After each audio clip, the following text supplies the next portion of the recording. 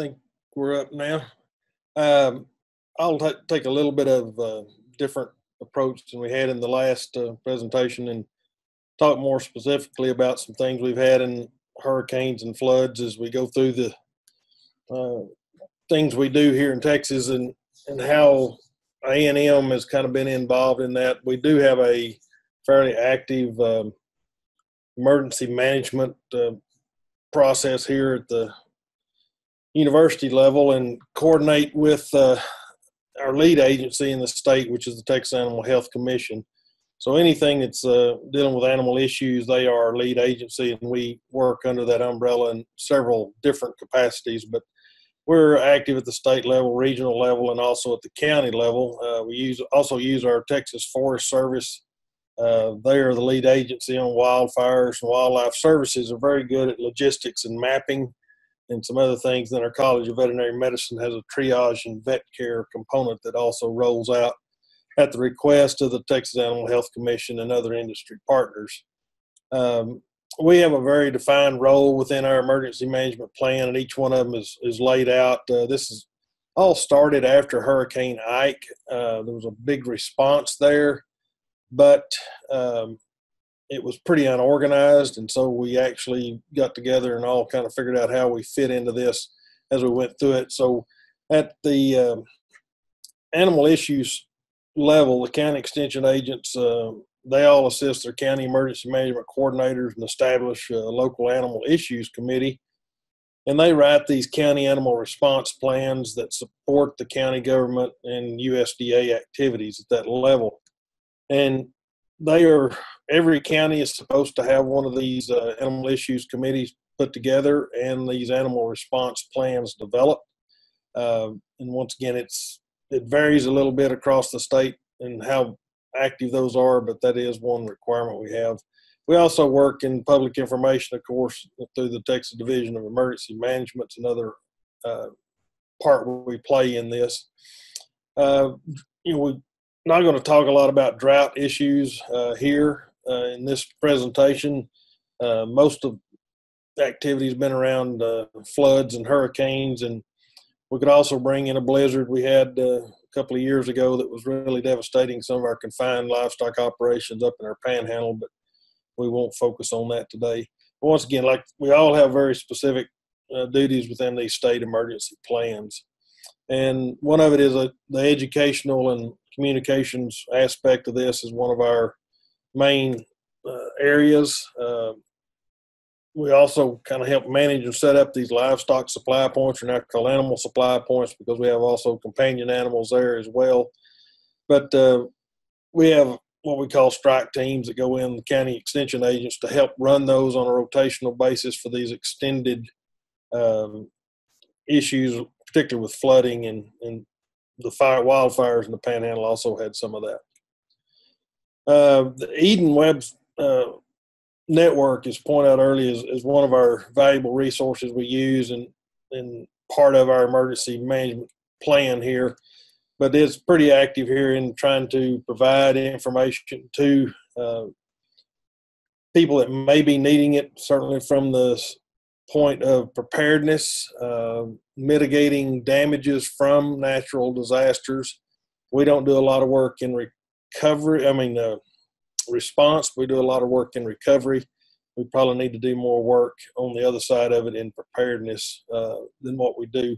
Seems like we're always responding to something. Of course, those are the ones we all talk about, but that's kind of the way the efforts tend to show up. Huge response, not a whole lot of effort in mitigation at the farm and local level sometimes, but some on preparedness at the county levels, and certainly in areas where they have bigger issues. And our role is probably the least response we have is in that response mode, and going in during a disaster, immediately following that. We do have a small component in that, but not much. And Eden is there to provide that credible, reliable information. We've done a very good job of trying to change all of ours to where everything is mobile friendly. So when people are on the road trying to evacuate or respond, they can do so with a cell phone and not need a computer or anything else to access this information. Originally, we're trying to disseminate printed material, and that was not working, so we've changed that mode of operation. This is just an example of one of the county's emergency preparedness guide, particularly for hurricane along the coastal areas. And if you'll notice, their evacuation center is almost 200 miles away or something like that from the coast, but you have to realize that about 100 miles inland, we're still at 70 to 80 feet above sea level, so it takes a while to get high enough to be assured you're out of danger sometimes. Also, a lot of information on evacuating livestock that was brought up in the last one. Evacuation is, if possible, is a great idea. We'll show in Hurricane Harvey that was very difficult. Also try to talk about the supplies and everything else they need to bring. One of the biggest issues we've always had is identifying loose livestock. A lot of animals do get loose regardless of what's been done, and then trying to get those back to the rightful owner. So we put a lot of effort into trying to get livestock identified and giving some ideas on how to do that. We also have some information on feed and water and what we need to have in these plans, but we also develop some more specific materials for these livestock shelters. I'll talk about in a minute to calculate needs and for donations and that kind of stuff, but also trying to address what's going to happen after a storm and what's going to be needed, and trying to get particularly the large livestock gathered back up and cared for. Even have a small part on youth livestock projects, and some people try to take them with them, and most recommendations are to leave them in place rather than trying to do that along with pets. Kind of covered this already, but these animal supply points, and like I said, we all work under the state animal response team led by the Animal Health Commission, and we do have some faculty member here in the department that can deploy with those response teams as they go back in after a hurricane, but our role is to kind of look up and see what the needs are and assess that, and try to get resources mobilized in that recovery mode.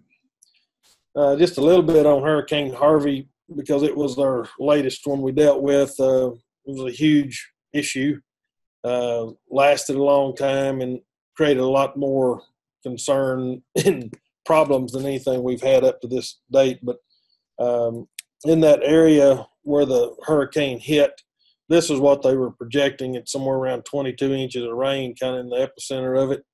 Well, it wound up in areas they had over 60 inches of rain, and so that kind of made it a little worse than what it originally was thought to be. 20 inches probably we could handle, but 60 not so much. So when that eye come on, headed towards some populated areas, it was kind of a scary sight for a lot of people. But actually where the hurricane hit landfall was nothing more than a little bit of wind damage and 4 to 6 inches of rain for the most part. So the flooding occurred all on the northeast side of that hurricane, and because it lasted so long. We talk about relocating animals in a natural disaster, but within this impact zone, there was 2.5 million head of cattle. And where are you going to move them? Where are you going to evacuate them to? People did move cattle to the highest point that ever needed prior to Harvey, but most of those wound up underwater. A lot of our evacuation centers wound up in water as well, so we had to find new locations to take animals. So it's very difficult to relocate large numbers of animals. Like I said, wind damage was a big issue where it came on landfall, and not a whole lot of livestock loss or mass mortality there. And there were some confined operations, but most of those did not have any great losses. So anytime that things were sheltered, actually kind of made it even worse. But of course, the large livestock and the cattle operations were where we saw the biggest issue, and some of these cattle stayed in water for several days. We actually wound up with probably more issues in horses that stayed in the water 3 or 4 days than we did in the cows, even though there was some concern with that. Like I said, over 60 inches of rain in some areas. I'm not going to spend a lot of time on that, but it was a large impact area from Rockport where it first came on. You can see from this graph, very little rain actually hit at Rockport where it came in, but Rockport was almost destroyed by the wind that came in through this hurricane. But the flooding around Houston, that's, of course, an urban setting, but a lot of companion animals had to be moved. In the Beaumont area, there's a large concentration of cattle over there. And the problem with Beaumont, it wound up, the moisture went up the Sabine River on the east side of Texas, west side of Louisiana, and maintained that flooding for several days over there. So made it very difficult. Actually isolated several areas and evacuation and rescue centers there for both people and livestock for several days. These livestock supply points, we do a lot of these in response to fires or floods, working with Animal Health Commission, the Texas Department of Agriculture, Wildlife Services, and certainly all the industry organizations. We try to coordinate some transportation companies and individuals that will move product. It's easy to get donations. It's hard to get them where they need to be when they need to be there. But part of our role in this is to coordinate those donations and delivery across areas. But we set up these supply points somewhat pre-identified prior to a storm and part of that emergency response plan. Like I said, this time it didn't always work. Some of them wound up underwater and we had to move. But sacked feed, water troughs, all the things we think we will need. And that's for feeding animals within these evacuation centers. And then also for those that are relocated later. But and also this feed can be mobilized and sent to the ranches. And we try not to bring it here if we can send it straight to a ranch or farm to supply their needs.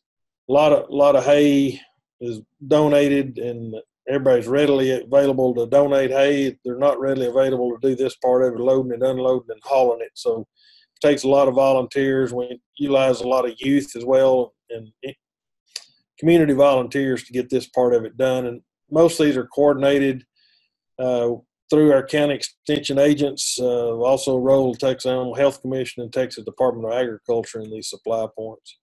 But we mobilize a lot of material when this happens, and trying to deal with it and not get so much in one area that we can't get utilization of it is a big issue. So logistics is one of those pieces we have to continually try to work on to get that done.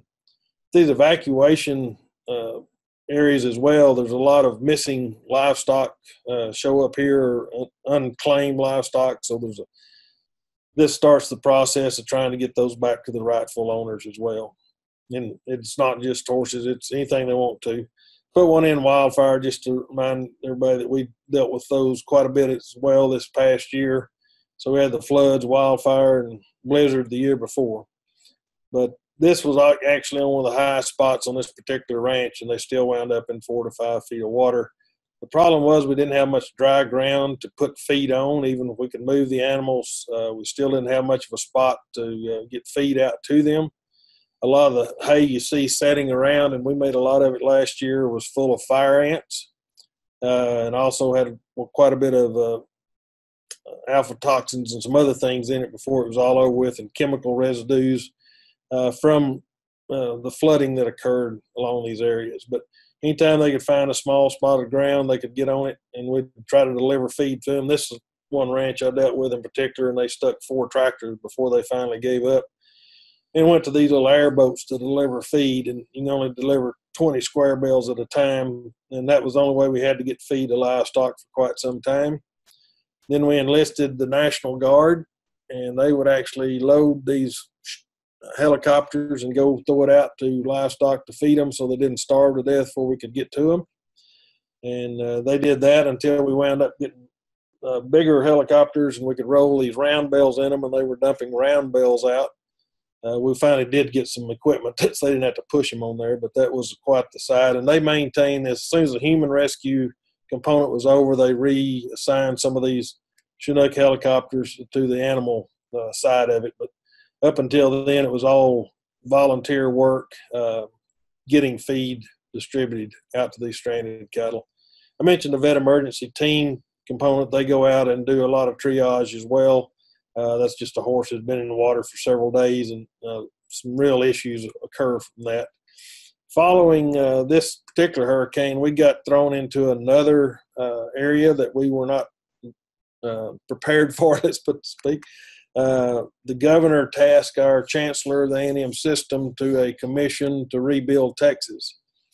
And our chancellor said the only group he knew that had people in every county in the state was the extension service and the county extension agents.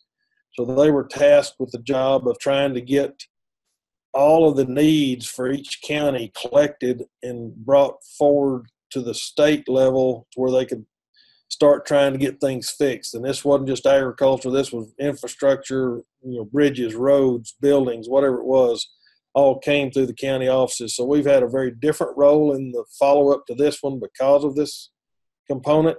And it will probably shape a little bit of how we respond in the future as well. But we're still using Eden in this mode to try to make some of this accessible information as well. But most of that's going straight to the governor's office and his designees there trying to deal with that. You can see in this, I love this picture because we're dealing with a 1,000-year flood in most people's opinion. The only problem is we've dealt with, I think, a 200-year flood and a 500-year flood within the last 10 years in this same area. So it's kind of prone to have some issues here lately, and it was very taxing this time.